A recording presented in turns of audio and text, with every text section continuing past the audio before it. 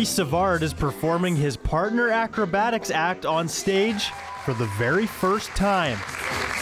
He is part of the Central Canadian Circus Arts Club. This is their annual showcase event. Leading up to this, I was really nervous, but now that we're here and everything's finalized and we've gone through our tech rehearsal, I'm feeling pretty good. The club runs once a week at the Broadway Neighborhood Center. For a $5 drop-in fee, any Winnipegger can experience what it's like to be in the circus. Now in its third year, the club opened to get locals in the circus spirit. They saw a lack of circus arts in Winnipeg. It's definitely a growing art form in other cities such as Montreal and stuff. And Canada has a really large talent to pull from. And so they thought that it was a great time to start something up. Overall, circus, I would say, is slowly on the rise. We're seeing more classes being offered around Winnipeg and Manitoba, and that's kind of bringing more people in.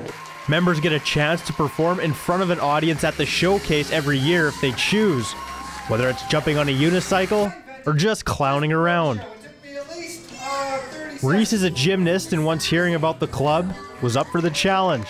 I've been a gymnast for a little while, so I really, as soon as I saw the partner acrobatics, I thought, like, if I'm going to do anything, I think this is really what I would most enjoy. It's lots of flexibility, strength, and it's a lot of fun to do something with someone else too.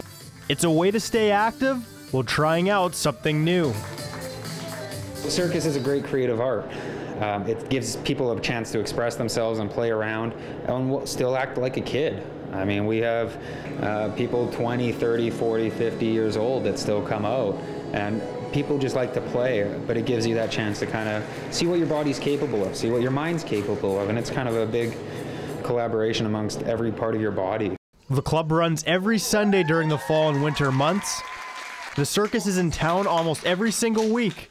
And for performers like Reese, it's given him an experience he's gone head over heels for.